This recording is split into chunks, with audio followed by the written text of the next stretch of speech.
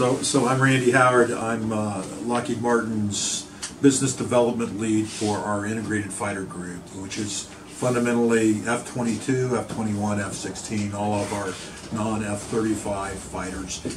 And it's my pleasure to be with you this morning and share with you my thoughts on the F-21, my thoughts on India's needs and the competition going on there.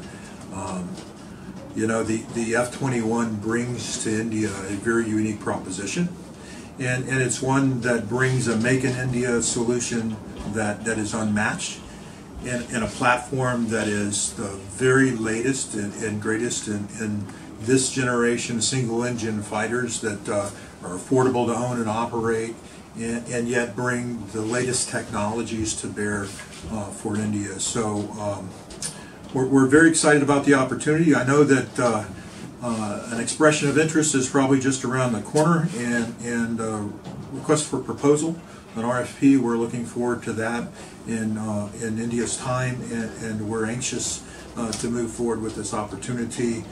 The F-21 leverages the technologies across F-22, F-35, and F-16 and bring them together in this F-21 platform that shares many technologies and commonalities with a broad fleet. And of course, as you know, Lockheed Martin has a long history in India, and a history that includes a partnership with Tata, where in Hyderabad we build the empennage of the C-130J. And so for now 2 years, it was here at the Paris Air Show 2 years ago where we made this announcement, and Tata and Lockheed Martin came together to tell the world we would partner in India for this fighter opportunity, and we're proud to do that. Lockheed Martin brings decades of experience at setting industries up around the world, where we've done that on our F-16 program in years past, in Belgium, in Denmark, in Norway, in the Netherlands,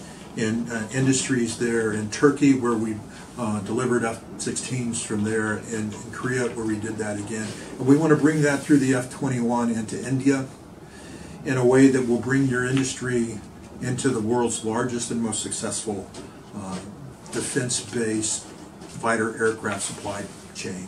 And so it's through that expertise, an expertise that Lockheed Martin is uniquely qualified for, in a platform that, again, as I said, shares the very latest technologies in its space, in an affordable platform. So we're very excited, and it's good to be with you, and we look very much forward to continuing these conversations.